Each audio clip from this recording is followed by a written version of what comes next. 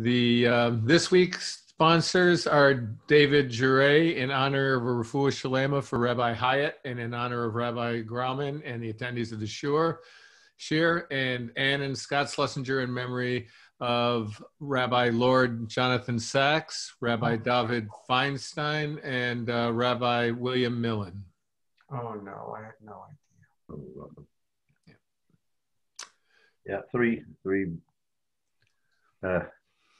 Gedolim in Torah and just pillars in three different communities too. Three different communities, and they all represented decades and decades of leadership in Torah. The loss, it's a big loss. Okay, Jay. Okay, good morning, everybody. Before we get to condolences, we have some wonderful mazel tovs to announce. Jennifer and Yitzhak Cohn on the engagement of their son, Max. Mazel tov. He's in Israel, of course. He's one of the lone soldiers that went to Israel. Nancy Karkowski and the family on the marriage of their son, Rafi. Mazel tov. Gerlach of Philadelphia. And Dina and Avi Kotek on the birth of a boy. Mazel tov. And Sarah and David Maslow have two announcements. One is a bar mitzvah of their grandson who lives in Ramat Beit Shemesh, and a bat mitzvah of their granddaughter who lives in Riverdale. Mazel tov. Jeff and Debbie Weinstein on the Benos mitzvah of their daughters, I guess they're twins, Lily and Hannah, on the bat mitzvah. Other mazel tovs to announce? I guess the guy by the name of Biden and Harris. Is that? I didn't want to politicize or anything, but I see Netanyahu and the rest of the government sent their well wishes. Netanyahu also sent a separate Twitter message to Donald Trump, thanking him for everything that they did for Eretz Yisrael, which is not a small matter, as we all know. Yeah. Okay, category 2 is refuah shlema. Please raise your hands, and Rabbi Grauman will repeat. David Meir ben Chayasipa. Meir ben Chayasipa. Nathanael Elon ben Shena Tzipora. Nathanael Elon ben Shena Tzipora. Aiden Shalom ben Altabrina. Aiden Shalom ben Altabrina. Udal bat Rachel. Udal bat Rachel.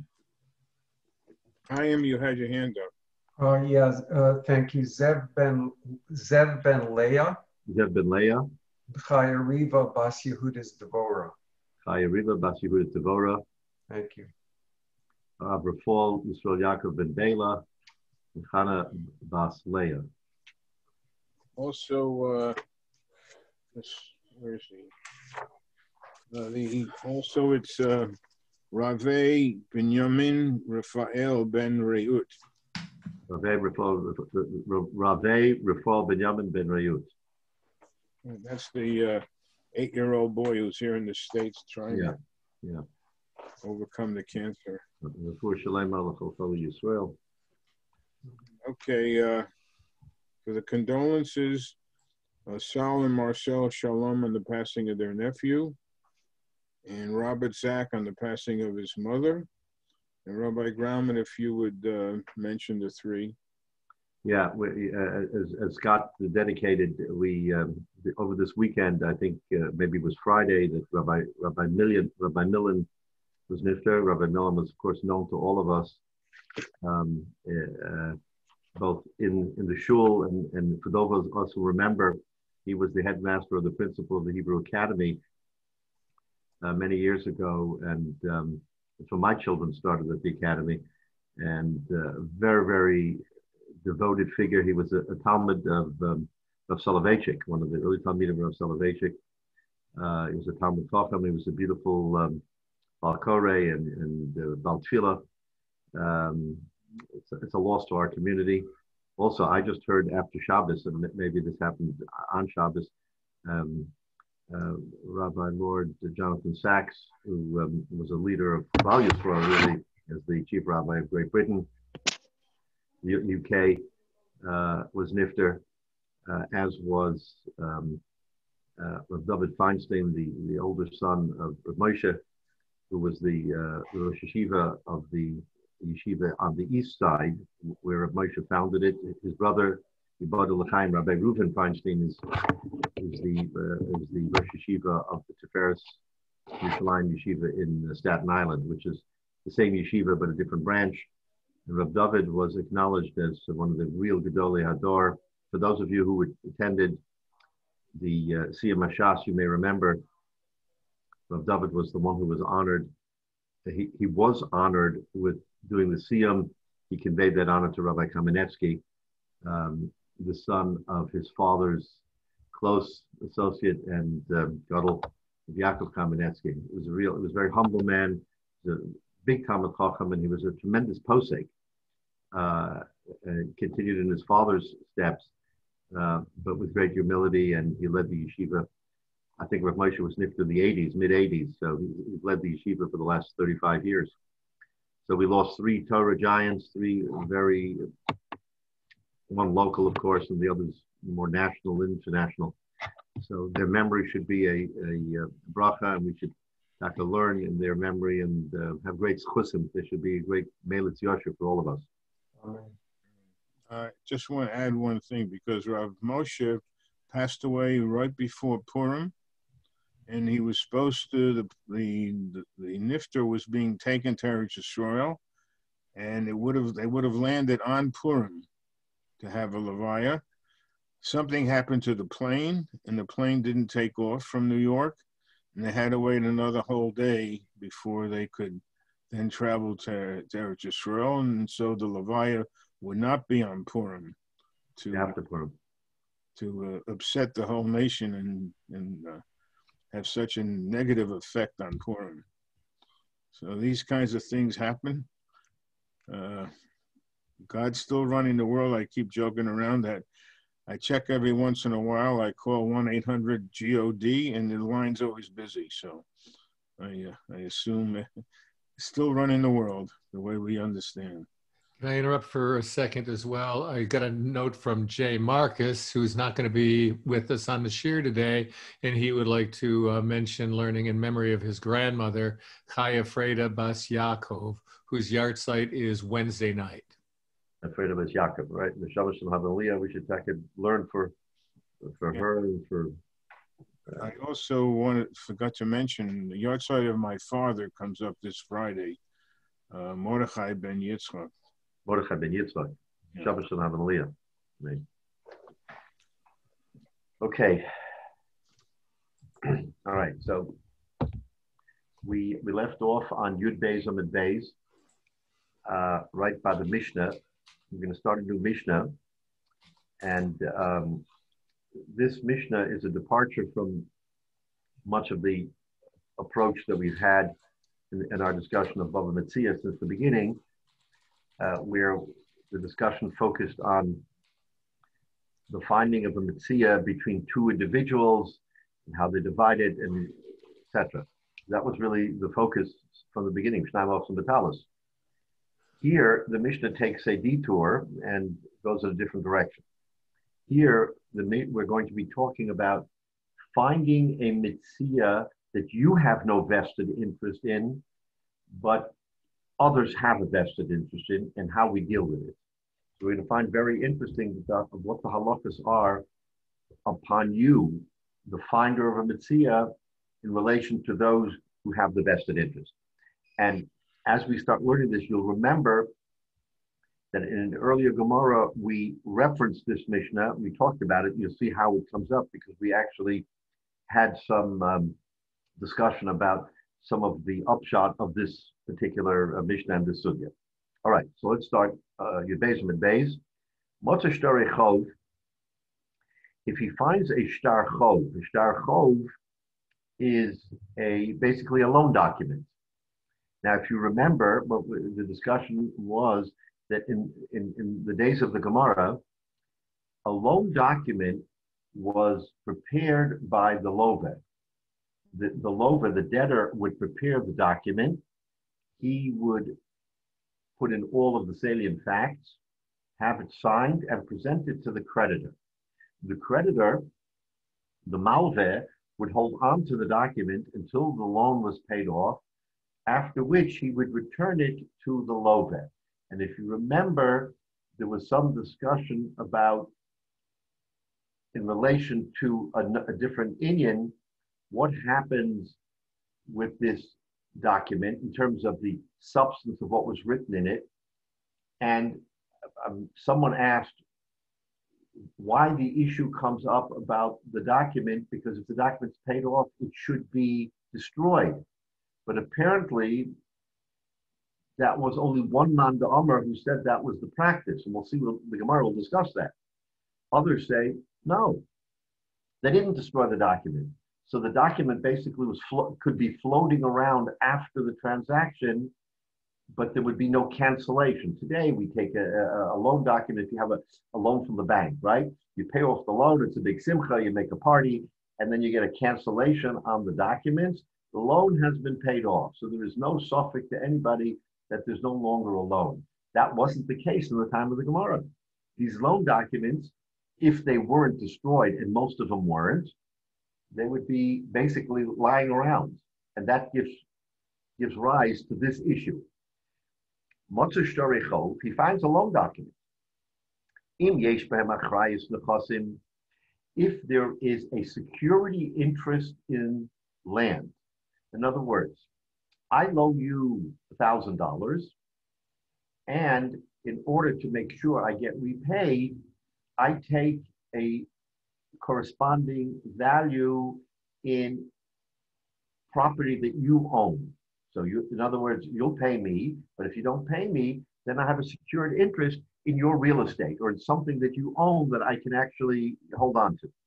That's called achrayus nechasim, or nechasim sheyesh behem achrayus. In other words, it's property for which there is a responsibility to the note. So if that's the case, says the Mishnah, lo yachzor, he does not return it to the creditor, shebezdin nifroi mehen, because Bezdin will actually apply payment.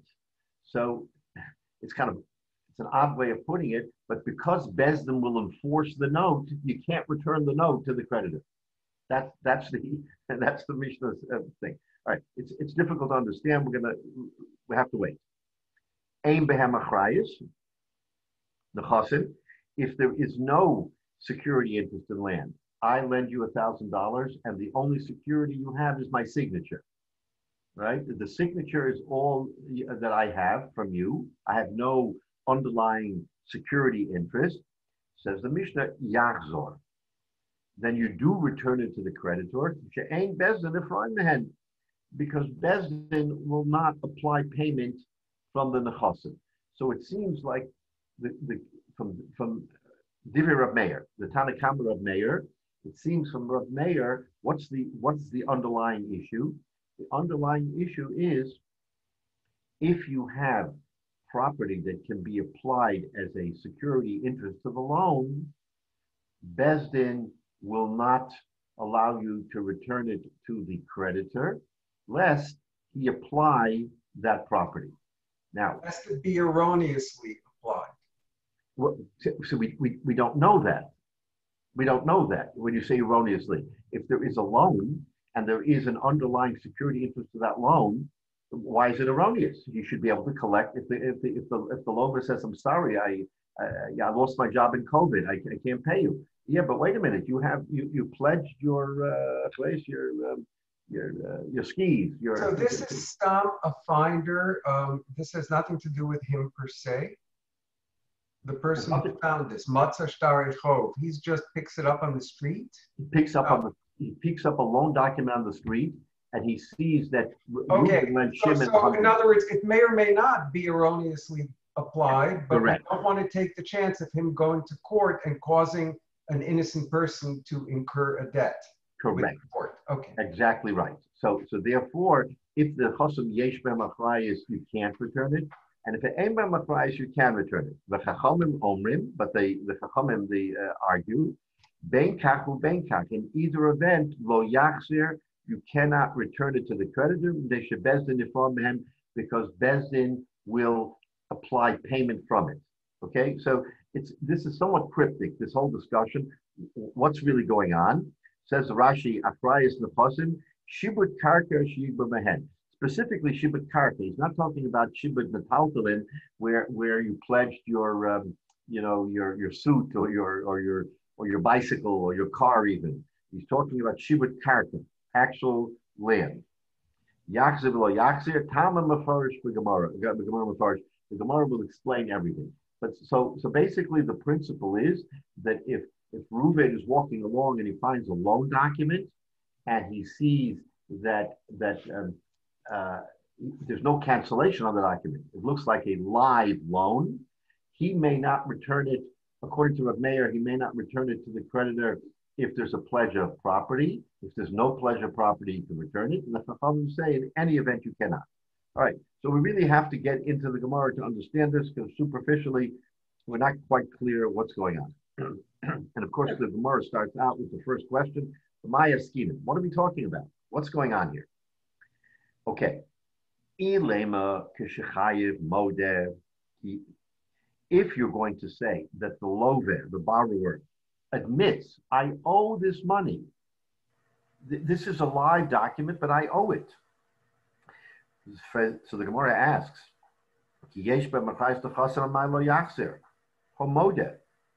why can you not return it if there is a pledge of real property? You just heard the lover admitted to the loan. It's pretty straightforward. Lover admits to the loan. He admits that this is a valid document. I wrote the document was written by me and I gave it to the creditor. Amai lo yakzer. On the other hand, says the Gemara, Ve'i kishe'ein chayiv modeh, if the lover is not modeh and saying, no, I don't owe it, if there's no pledge of security, why do you return it over his objections? This can't be an open and shut case. He says, I don't own it. I don't owe it. Now, he could not owe it for a variety of reasons. It doesn't have to be one reason. Actually, the Mishnah enunciates a number of potential reasons why he doesn't owe it. One reason is because I borrowed and I repaid, and I got the note back, and I was careless and I lost it. That's a valid reason. Another reason is collateral. As collateral, right? In other words, I gave you the collateral. Everything's 100% correct. You gave it back to me, and I erroneously lost the document, but I paid it. So you can't just say because you found it, you should give it to the creditor just because it has no achrayis nechosim, it has no pledge of real property. Why is that significant? Another reason might be that it's a false document. It's not even a correct document. It was forged. In other words, and the Mishnah gives other reasons too. So in other words, there's valid reason to assume that this document isn't what it says it is. So that's the kasha of the Gemara. What are we talking about? Does he admit? If he admits, even with achrayis nechosim, you should return it. And if he doesn't admit, no. Says Rashi, kishechayev modeh shahalova modeh shashtar in a pareya amai lo yakzer im litrov lekuchos bo bedin hu tarfen. It's a proper collection of the property. Why don't you return it to him, to the creditor? So that this is the question of the Gemara. The Gemara is just not clear how to interpret this Mishnah. All right, so let's go back.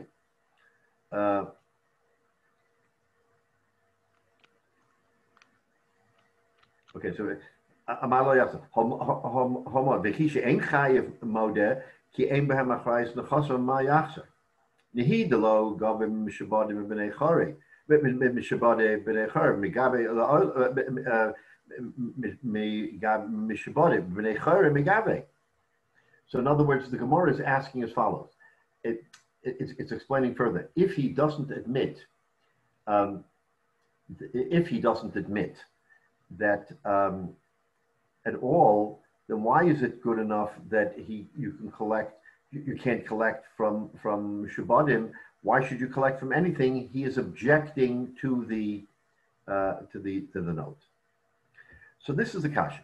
Emfrit the Gemara Azay. So the Gemara gives the following explanation. No, la'olam kishechayev modeh. Really, he does admit. He does say, I admit to the loan.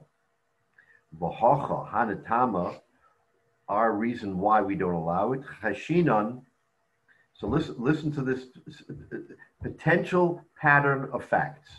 The chashinon shemakosev loloves benisan v'lolova atishrei. The first month of the Jewish year is the month of Nisan. Year starts from Nisan. So, and what did I say in the beginning? That the pattern here is that the love writes the loan document, and he creates it. It's signed by all the parties, and then given from the love to the malve. The love writes it out in Nisan, and he writes out the date. Today is Rosh Chodesh Nisan, and I'm writing out a document that I, Reuven, am borrowing $1,000 from Shimon. But v'lo love at Tishrei, the actual event, the actual loan didn't happen until 6 months later. In other words, he prepared the document. They were negotiating. They didn't agree to all the terms. He put the note aside, and then comes Tishrei 6 months later. They agree on the loan. And as Rashi will explain, or here or later on, Rashi explains that they didn't want to go through writing another shtar. So they took the shtar from Nisan and they executed it in Tishrei. Now, so Kosov Lova's Benisan, Lova at Tishrei, will also Lamitrach Lakucha Shalo Kedin. Now, what happened? In this document, he wrote that I'm pledging my property in Silver Spring, Maryland. Well, it's a nice property. It's certainly worth the value of the note. No problem. The only problem is that between Nisan and Tishrei, he sold the property. He sold it to Levi. Levi bought the property. The property was not encumbered. There was no loan on the property when he sold it to him in Tammuz. Comes Tishrei, he signs the note. Now, what could happen here? Since he pledged this property, if this note is allowed to go forward and it's lost, and you find it and give it to the creditor, he can go ahead and collect from properties that were sold before the note was before the loan was exercised. That pledge of property is improper. The pledge of property was proper in Nisan when he wrote it. Had it consummated in Nisan, it would have given him a loan with a pledge in property. But the property went ahead and he may have forgotten about it. Let's say it was innocent. He forgot about it. He sold it to Levi in Tammuz. Comes Tishrei and he says, you know what? Shimon says to Reuven, I'm going to borrow that $1,000 now, and here's the note. Wonderful. The note is great, and it has a pledge of property, but that property no longer belongs to him. It was sold in Tammuz. So what's going to happen is that it will improperly be taken, because what will Besdin say? Besdin will enforce the note, and the note says that there's a pledge of this property in Silver Spring, which in fact can't be pledged because it was sold prior to the note. That's what the Mishnah means when it says that if there's a pledge of property, you can't give it back to the creditor because the Besdin will apply the principle of the note, meaning the pledge of property, and that will be incorrect. Excuse me, Rabbi. Yeah. So, with all the smart chachamim dealing with this, had they had a second signature when actually things happened, you'd be finished. These vulnerabilities could never happen if you were required to have both the date that the document is prepared, or at least the date that the actual transfer occurred. We have closing when it comes to houses today. So why didn't they think of adding another signature? So again, you're talking in a time when there is no central filing system, there is no seder to how things are done. The lover is responsible to write a shtar. He prepares the shtar. He does all the work. Who is to think that if he's preparing the shtar and meeting to make the loan, that he's going to put it aside for 6 months? It just didn't, you're right, it just didn't enter into their thinking that this has to be done in a more organized fashion. And unfortunately, you know, we say that Rashi wrote on kontresin. He wrote on scraps of paper, you know, the back of an envelope. It's the way that we think that our forefathers transacted big business, on the back of an envelope. There was no system. Today we have systems, we have organizations, we have computers that keep track and keep records. Once upon a time, there was no central authority, and things were done very much between people and on a local level without proper oversight, is the answer. But the lover, in order to have a document, had to know some halachas of how to write it, the dates and other kinds of things, and who the Adam have to be. They could have certainly added in. You're absolutely correct. They could have very much corrected it, except that it was permissible. It was legal to do this, to create a shtar, and they weren't necessarily makbid. Yeah, I mean, you should have put the date of the event, but you're going to see from the Gemara that there are different levels of what one can do, and it's either proper or improper. But you're right. I mean, there's a simple answer to it, except that that's not the way they conducted business. So by conducting business this way, and again, we're going to see the most simple of answers is you cancel a note when it's paid. That wasn't the practice. There was only one man de Omer who said, no, you have to do, that's the only way. Again, he was ahead of his time. Shmuel, he was the one who said, wait a minute, this doesn't make sense. When you transact and a loan is paid, you take the paper and you rip it up. That's what you do.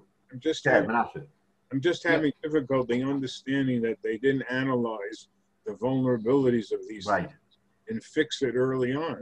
Right, exactly. It's amazing, Yeah, but all this evolved for thousands of years, and this minimal type of shtar requirement was itself a huge step up over just doing things verbally and a handshake and so on. So we have to look at it in context that this is a gradual process to get to where we are today. Evolutionary process, correct.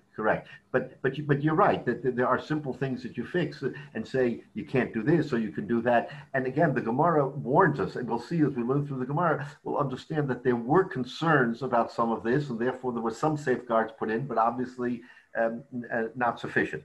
So here, the Gemara is telling us that the Chachamim were concerned for this type of event because it was normal to do this, write it here, exercise it there, and because of that, so therefore you have the potential for fraud, therefore they didn't allow it. So that's the answer, right? Frank the Gemara, if you're concerned for that,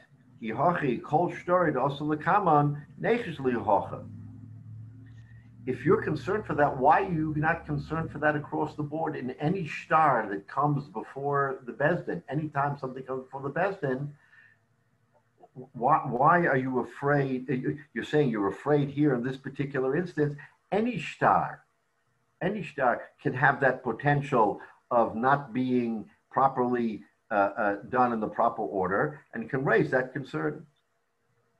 So that the Gemara is now asking, basically, you've raised a good point. Why is this not always a problem? Why is it only a problem if the shtar is lost and found by somebody and now he doesn't know what to do? Any shtar that comes before us, we have to, why don't we examine and ask and do all kinds of things? When was it written? I mean, that's not the way it was done. And again, what is the concern here that the shtar lists an obligation?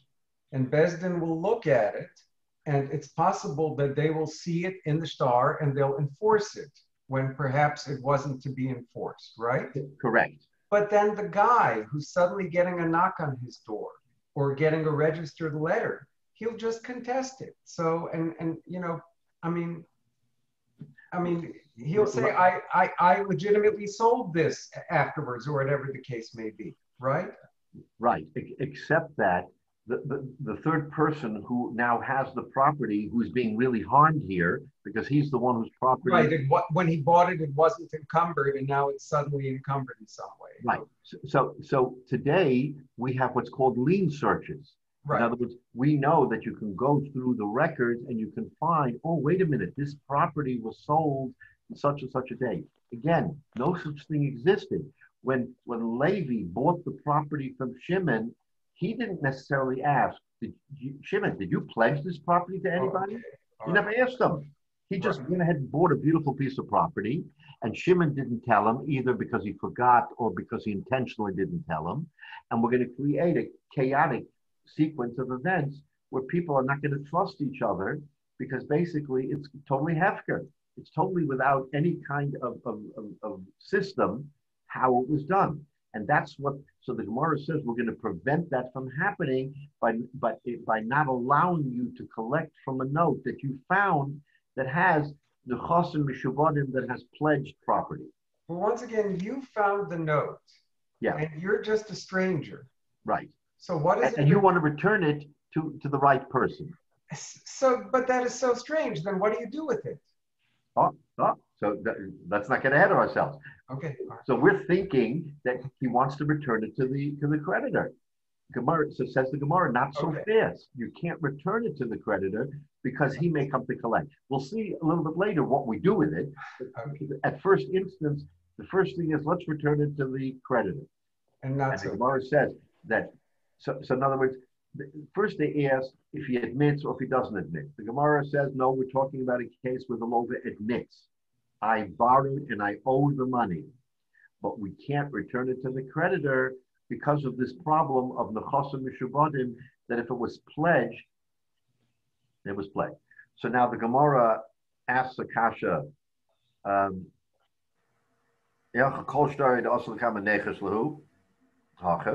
and for the Gemara, kol shtora loreya hanareya. Now we come to the source of the issue. In other words, in the normal course of events, we don't go underneath and question an underlying event between two parties. When do we question? Hanareya, says Rashi, hol v'nofel isra diyesh lome im hoya kosher hoya nizabo. So this, it's a little bit of a stretch from our thinking, not the Gemara's thinking. If in fact it was a valid document, he would have been more careful to guard it because he was slipshod. Because he was slipshod, there is what's called a reyasa, meaning a blemish. That blemish is what the Bezdin says. We're going to seize on that blemish and we're going to not allow things to happen. But in the normal course of commerce, we're not going to question every shtar and we're going to say, how can you collect from a shtar that has a pledge?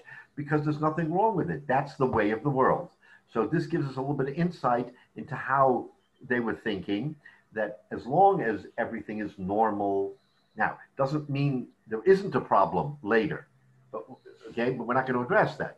If it's a normal transaction with a pledge of property and everything's good, fine, we're going to let it go.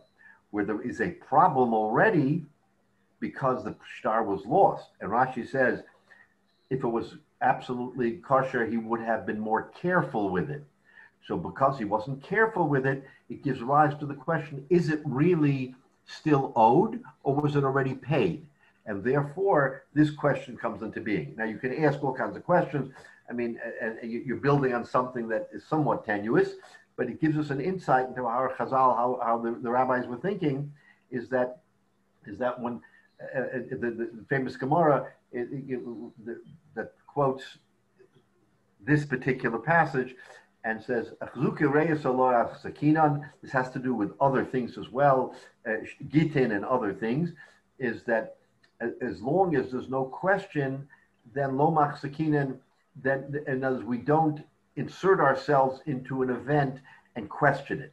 When something comes up that questions it, then we start inserting ourselves and start searching out what was there a problem here. And I mean, we see this in the real world, right? I mean, thousands, if not tens of thousands of transactions that go on, everything is fine and good. and it's only that small fraction of events that give rise to concern, and those are investigated. Unfortunately, many of these proper transactions later on turn out to be fraudulent because, whether it's a scheme or some kind of, deleterious event. But we nevertheless, we don't question it b'shas ma'aseh. Go ahead. But this is the IRS. Once they audit you, you're going to be audited, and you're right. Once they find a little something and they question it, you're right. Then they'll start questioning, and maybe if you give a good answer, it's okay. But maybe they'll say, okay, you gave a good answer, but the next time they'll ask you again. Exactly. So actually, I was thinking something else. I thought of a real world example now with remote deposit. You get a check, and then you take and you scan it with your phone, your computer, whatever, and it goes into the bank system. Right. And so before you deposit, this $100 check is worth $100. It's like having $100 of cash lying around, and you treat it very carefully. And afterwards, it's just a piece of paper, and it just floats around. And sometimes that leads to a mistake. My brother had one where we ended up depositing a second time because didn't realize, this is already deposited. So it's just like the star. How do you know if it's collected? If you're careless with it, then it probably means you already collected and it's done. And if you're not careless with you're keeping it safe, then you're keeping it safe until you can cash it. So look, I have a habit, and maybe others do the same thing. Is the minute if we do that kind of deposit, I take a pen and I strike it or I write paid on it. Again, kind of like marking a spoiled ballot. Right, right. But again, this is a testament to our own frailty and our own inability necessarily to keep it in such a way, or we should rip it up or do something with it, right? I mean, once upon a time, years ago, I remember I got a check, and I wanted to make a copy of it. So we made a copy of it on a color printer, which was the same color as the check. In other words, it wasn't black and white, it was the color of the check. I did the deposit, I forgot about it. Years later, I'm looking at it, my wife says to me, did you really forget to make this deposit? It was a fairly sizable sum. I said, I couldn't have forgotten. I know I must have made this deposit. But here was the check in perfect form, in color, everything else. And it turned out I had deposited, but I said, wait a minute, I'm not doing this again because again, you want to recreate something, but you're just creating a problem for yourself. So you're right. In all these instances, you have to have a system. You have to understand what it is that you're doing, and then you should immediately destroy the check or do something with it. Otherwise, it will create issues. So here's a perfect case where the Gemara is giving us an example, is that as long as everything goes along smoothly, we're fine. But once there's a raya, once there is a concern, then we're ready, the door opens up, and we have a problem. Okay? So again, the Gemara has given us a good answer and has said that we're talking about a case where he does admit, and the reason why we have a problem with the chosim sheish l'machrayis is because of this situation of where you'll write the shtar in Nisan and you won't actually transact till Tishrei, and then they're going to collect from property that has no business being collected. Very good. Frek the Gemara, Kasha, bottom of Yud Beis Amid Beis. We have a Mishnah. The Mishnah says as follows: Kostin shtar lelove, afal pisha ein malve imo. The Gemara brings down that I think it's in Bava Metzia, but you can write a shtar. Love can write a shtar and prepare it, even if the malve is not present, the lender is not present at the time he does it. Lechatchila. In other words, you're allowed to do it. Frank the Gemara, Heicha Kizvina, how can you do such a thing? Necha Shema Kosov Lolova Benisan, Lolova Ad Tishrei, also Mitva Vakucha Shalokadin. Exactly our kasha here. If you're going to do a shtar, the Lova is going to do a shtar. Remember, the Lova is the one who initiates the paperwork. He's it costs money, whatever, he has to get a scribe. So it's all on the Lova. So the Lova does all the preparation. The Malva is not there. So again, today is, let's call it, today is Rosh Chodesh Nisan. I write a document and I prepare it. I have my witnesses, but the Malva is not there, meaning the transaction can't be consummated today because the Malva is not here. And the Mishnah says there, you're allowed to do it. Why you're allowed to do it? This is the classic case where he's going to write it. For whatever reason, the transaction won't happen. Maybe it won't happen in Tishrei. It'll happen Erev Pesach, 14 days later. Even so, 14 days to go by, that's a world of time. Anything can happen to that property. Why do we allow it? It opens up the door to a potential fraud.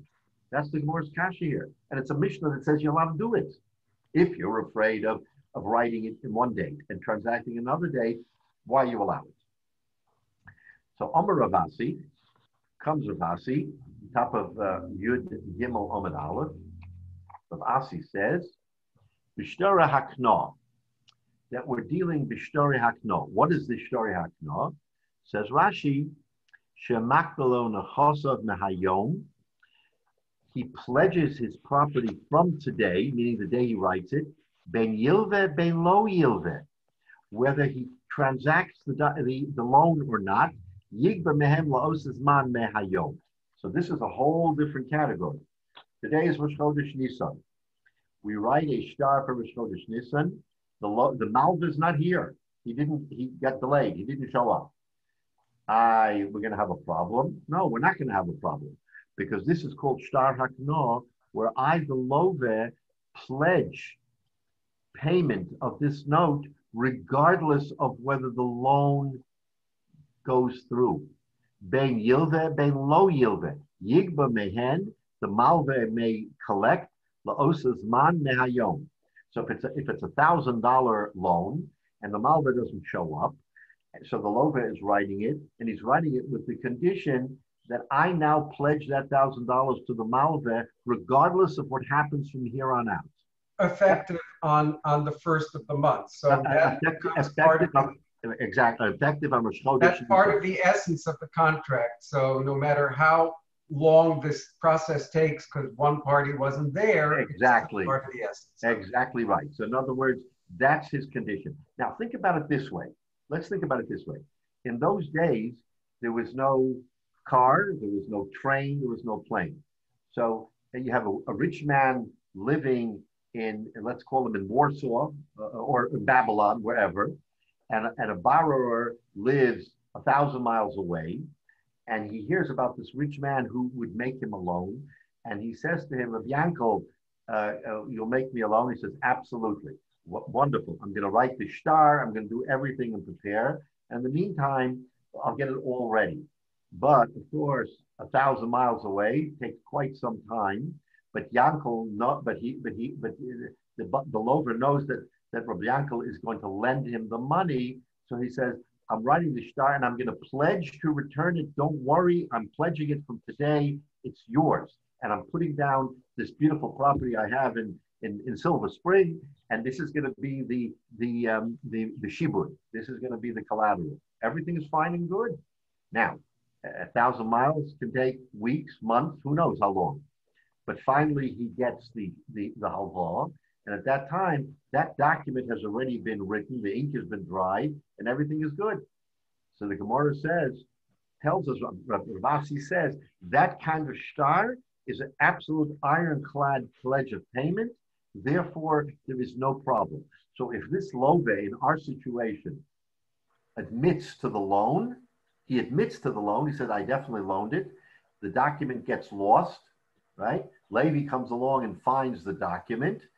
No problem. You can return it to the creditor because it's a shtar hakno. And it says on the shtar that loveh pledges to make this payment to the malveh regardless. In other words, whatever the appropriate language to induce him to make that loan is on there. So now Rav Asi has sort of vitiated the problem. He's wiped it off. And he's saying, you know what? We're dealing with a shtar hakno, no problem. Okay, good answer. The Hoshabed L'Nafshe. So now we've answered that question. Wait a minute. Frek the Gemara. If you're telling me that we're dealing with a shtar hakna, then masnis and diktoni, then our Mishnah, meaning our very Mishnah here, that learns im yesh b'machrayis nechosim lo yachzor. What does the Mishnah say? Rav Meir says that if there is a pledge of property, the finder cannot return it to the creditor. V'ukmina kishachayev modeh. Our Gemara says, no, we're talking about a case where the lova actually admitted it. And why can't you return it? And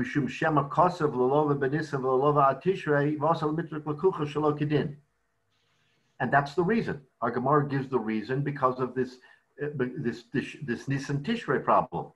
The Gemara, what's the problem? Let's take a look if it's a shtar kno. Harshobed le nafshe. I bishtar delo kno. Leke le mechesh. The ha'omer ki leke malva bahadei lo kasvinen. In other words, the Gemara asks the following kasha. Okay, you've now established that Rav Asi says it's a shtar hakno. Shtar hakno has a different category. So why does our Gemara, in other words, our Mishnah doesn't come out either way. Here's what he's going to say. If it's a shtar hakno, then clearly, since the lova admitted that he borrowed the money, there's no question that he pledged it. I'm not worried about a Nisan Tishrei situation because it doesn't matter if it's 6 months later. He pledged in the document, I'm going to repay you no matter what. So we're not worried about a sale of the nechasim in the interim between Nisan and Tishrei, because even if he sold it, the borrower already pledged, I will repay you. Has nothing to do with the fact that the property was pledged at this particular date. I owe the money, right? That's one circumstance. And if it's not a shtar hakna, and it's a regular shtar, and he wouldn't write a regular shtar, Rav Asi says the only shtar that a person would write and pledge is a shtar hakna. In other words, to do this whole thing, it can only be with a shtar hakna. Otherwise, it's not written unless it's all immediately done. There's no interregnum, there's no hefsek. So if there's no hefsek, then you know that the Nisan Tishrei situation can't exist, because he would never have written such a shtar that is Nisan and Tishrei. The only time you write such a shtar is with a shtar hakna, according to Rav Asi. So according to Rav Asi, how do you explain our Mishnah? Our Mishnah says, according to Rav Meir, that you return it, you don't return it if it's pledged, but you return it if it's not pledged, mamonov shach. If it's a shtar hakna, then it makes no difference. And if it's not a shtar hakna, then there's never a problem of Tishrei and Nisan. You want to say Tishrei and Nisan obviates the whole shtar. Why does it obviate the shtar if the Nisan Tishrei problem is because there would be no way that he would have done it and then pledged it because of the 6 month difference. So the kasha is, how does the circumstance of our Mishnah ever come up according to Rav Asi? Okay, we understand that. In other words, mamonov shach. Either it was a shtar hakna or it wasn't. If it's a shtar hakna, it's no problem. If it wasn't a shtar hakna, it's also no problem, because it never would have come up. Why are you telling me that we can't do such a thing because of the Nisan and Tishrei problem? Without a shtar hakna, there is no Nisan and Tishrei problem. According to Rav Asi, he never would have done it. So let's take a look at Rashi. Rashi will explain. Okay, so ihachi the b'shtar de labakna lo avidi diksivi. He would never have written it. Ela imke roa halova hamos, right? In other words, he's saying exactly what we just said. That if it's a shtar hakna, then there's no problem. The b'shtar de lo hakna lo avidi diksivi. He never would have written it. Ela imke roa halovas hamos. Unless the money was in front of him, he never would have done it. So in other words, it's not a Metzias. So how can our Mishnah say this is the Metzias when according to Rav Asi it can't happen? That's the kasha of the Gemara. Okay. Kileka malva bahadei v'nosun mos b'fneim lokas vinin. Okay, so in other words, that's the kasha on Rav Asi. How do we understand our Gemara? Amalei Rav Asi.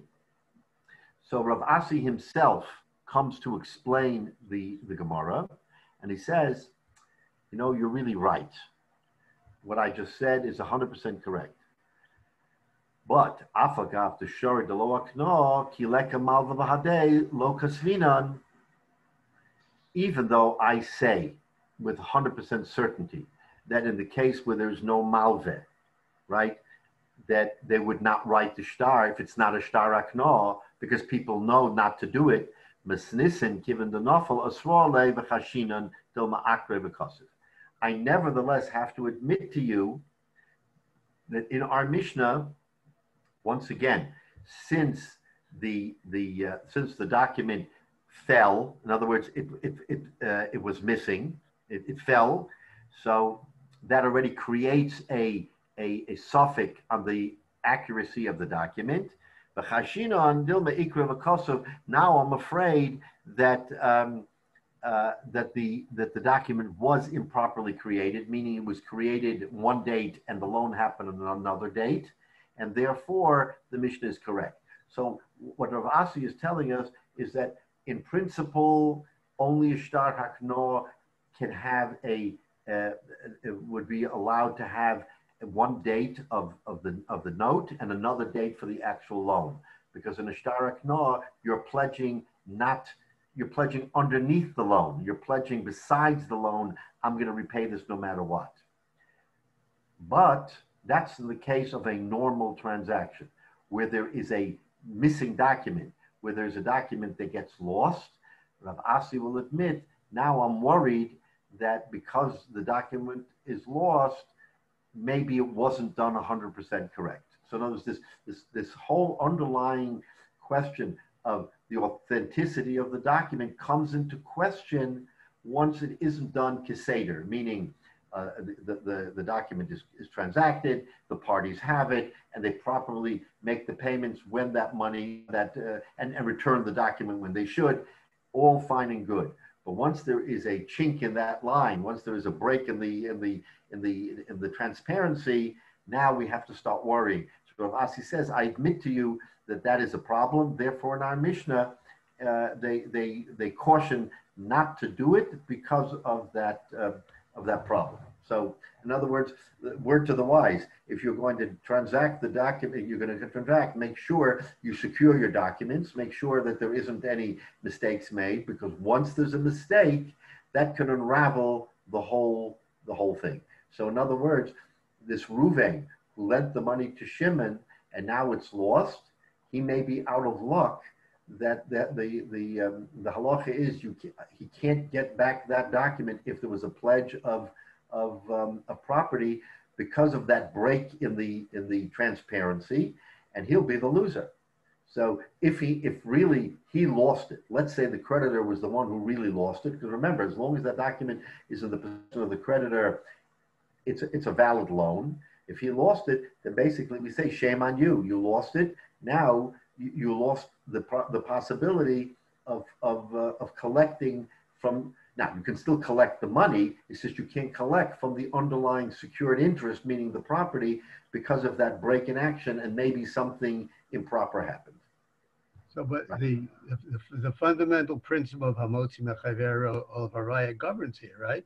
Right. Exactly right. So, with a missing star, the burden is on the creditor to establish that there was such a loan, and if necessary, to get the AIDM and establish all the circumstances of the loan in the first place. Right. So now think There's an intervention here by the court that in these circumstances we're not going to let you fully recover what you would under normal circumstances. We're not going to let you recover the shtar, your raya. The raya is not going to be permitted to come back into your hands under certain circumstances. Isn't that what they're saying? Right, but now let's go a step and two further. What's the real problem? The real problem is that there may be an innocent victim here. That innocent victim is the person who bought this piece of land, and he didn't think to ask, oh, did you pledge this land to anybody? There's no reason for him to ask that, remember, in those days. So he didn't ask it. He owns the land. One day there's a knock on his door. We're taking your land. Why are you taking my land? Because this land was pledged in a note before you bought it. So now there's a way of remedying all this, David, because we can now start looking into the whole chain of events. When did you buy it, et cetera, et cetera. In other words, not all is lost just because it happened. What the Gemara is saying is that we're not going to allow you to return it to the creditor, so to speak, without doing drisha v'chakira all the way down the line to make sure that there isn't an innocent person being hurt. So at the end of the day, all's well that may end well. How? If this happens, so the Gemara, we don't discuss that here, but what can happen here is we're not going to allow you to return it. What we will do is let's start investigating. We're going to investigate, was this property really transacted? And if it was, and again, I don't know how good the land records were, but you'll go to the land, you'll find that there is someone living on the land. You're going to say, when did you own this land? But he's the one that's going to get hurt, because if he didn't ask the questions and it was done properly, then the lover defrauded him. He defrauded the guy who bought the land by not telling him that the land was pledged to somebody else. So therefore, the Gemara says we don't allow it. Now, again, maybe all's well that will end well if you can go through this whole process and maybe no one's going to get hurt. But someone may get hurt here. Well, there's going to be a lot of billable legal hours, that's for sure. That's for sure. That's for sure. But again, without having a system where you can corroborate and a system that says this property was sold on such a day. You know what? Levi's going to say, I don't remember when I bought the property. I don't know if I put it in Tammuz or I bought it in Av, maybe before Tisha B'Av, maybe before the 3 weeks, maybe after the 3 weeks. You know, we don't transact in the 3 weeks. Okay, so I bought it after the 3 weeks. I mean, again, you start raising all these questions and you see how complicated it becomes. All right. It is the Beis Din is undertaking to do the Drisha v'Chakira? No. The Beis Din is saying you can't do it. I'm only saying to you that maybe this can end well if they go down the road and do all of this other stuff. But at prima facie, the Beis Din, remember, this poor Levi is coming to the Beis Din and saying, Beis Din, I found this note. Instead of $1,000, it's $100,000. I don't know what to do with this. $100,000. What am I going to do with this note? Beis Din says, you can't give it to the creditor because, okay, then Rav Asi says, wait a minute, a shtar knol, of course you can give it to the creditor. It doesn't matter. There was a pledge. Shtar knol, we see that Rav Asi says there's a chink in the armor. So let's just touch on the next subject, which we won't have time to develop, because now comes a buyer and he wants to give a different teretz. So Rav Asi said, shtar knol, comes a buyer, Abaya Oma, no. Edav v'chasumov zochenlo. That it's not a shtar hakno, it's the witnesses with their signature of verifying this particular loan. And this loan, because of that verification, will be inured, it will be protected from any challenge. In other words, what we're basically saying to him is that once you sign with the witnesses, even if the transaction itself didn't happen, the witnesses signed and the witness's signature make it as if the transaction happened. In other words, Abaya is saying this is not a shtar hakno, but if you think about it, it's like a shtar hakno, because the whole point of a shtar hakno was that it said in prima facie language, I am borrowing this. I'm borrowing money, but I'm pledging to repay whether I borrow or I don't borrow. That's the shtar hakno. Comes Abaya and says, no, and we see that has a problem. Comes Abaya and Abaya says, Eda b'chosmov zachin. So let's look at Rashi. Abaya Oma, hodit nan kosun shtar lelova below malve. Remember the Mishnah that said the lova can do a shtar without the malve, and we asked how can that be? Afilu b'shtar delav hakno nami. Even without a shtar hakno, Abaya says it's okay. The inami also lemitraf maha'idna, and you can collect from today. V'hu lo love at tishrei, lo shelo kedinhu. The Edav b'chosmav zachem lo mehayom shechosmu zachem lo hashibud.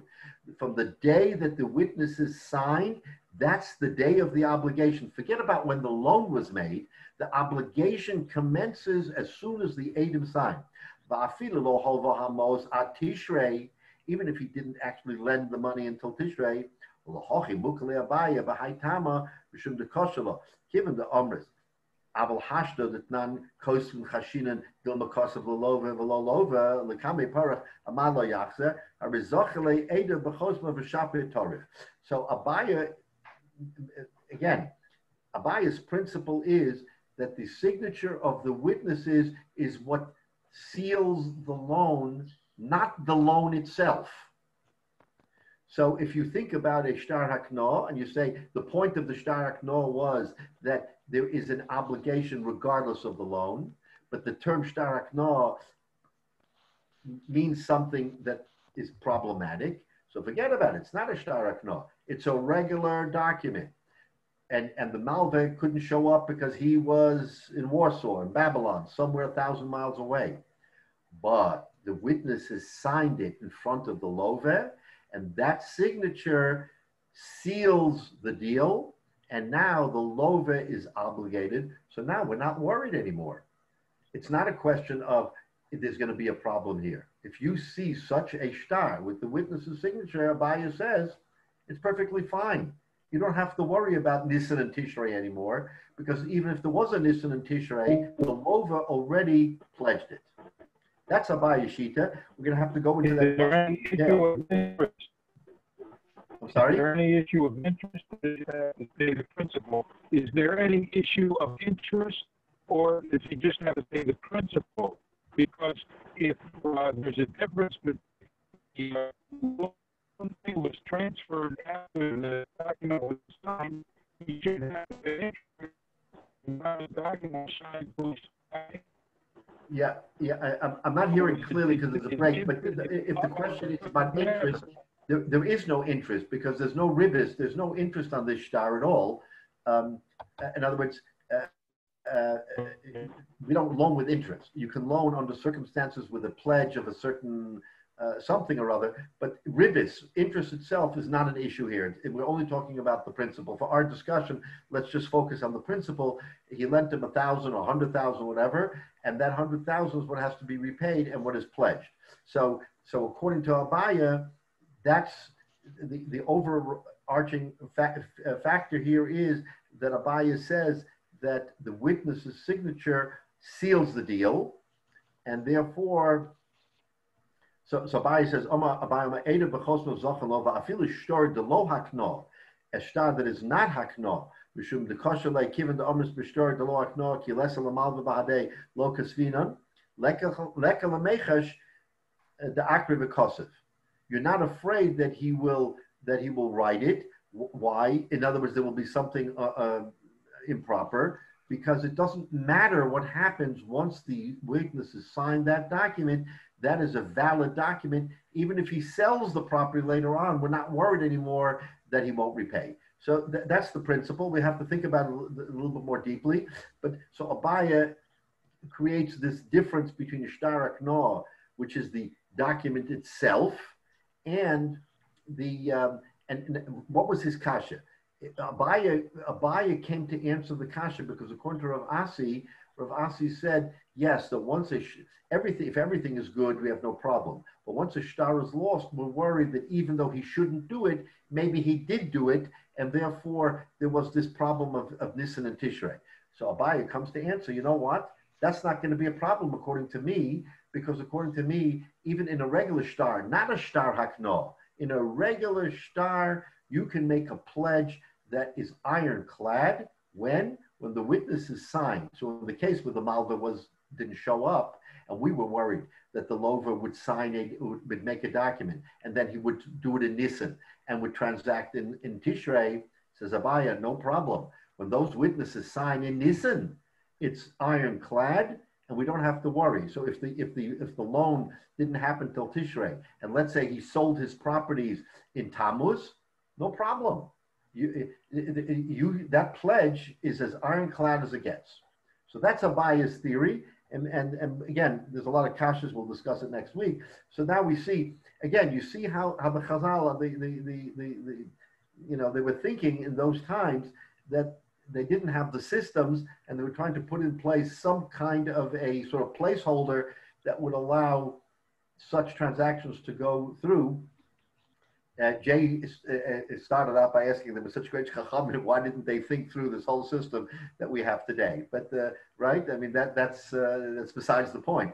But nevertheless, it's instructive to see how they came around to understanding Mekach and Memker, which was an important consideration. I mean, commerce was a critical part of the trust that people had in each other. If they didn't have that trust, then everything would come to a grinding halt. All right, but so it's possible that it took place spontaneously. I mean, people made deals, impromptu, and it's only when there was a problem that it went to the court. So that's correct. There would be leeway in how any two humans could make deals. I mean, right. But remember, this was already a step in the right direction from everything being done bal peh, like was said before. I mean, everything was done on a handshake. Again, it was a solid handshake, and we all agreed it should be that way. But people forget. Or people don't remember, I really don't remember. Did I sell this property? Did I not sell this property? And that's, by the way, the whole point of the Mishnah is that the Mishnah came to sort of correct the concern of Torah Shebal Peh is that without documenting, we're going to lose it. We're just not going to have it. And Baruch Hashem, we have developed a system through the years. Even I'm talking about our Jewish system of doing things in the proper fashion. Can you imagine in today's complicated world, if you didn't have the checks and the balances and the instant notification, computer or otherwise? I mean, it would be chaotic. And as things get more complicated, it gets more chaotic. So there was a simpler time. It was just a question of, I'll lend you $10,000 and you give me your sheep, or you give me your karka, or you give me this and that. But nevertheless, they are the ground, sort of the groundswell for understanding our halachas today. And by the way, that's how halachas are understood today. When you have poskim who make decisions on halacha, they go back to the Gemara. They go back to the halacha that came from this Gemara as to how people should transact and what's proper, not proper. So think about it in that fashion. Yeah, to paraphrase the vice president-elect, we stand on their shoulders.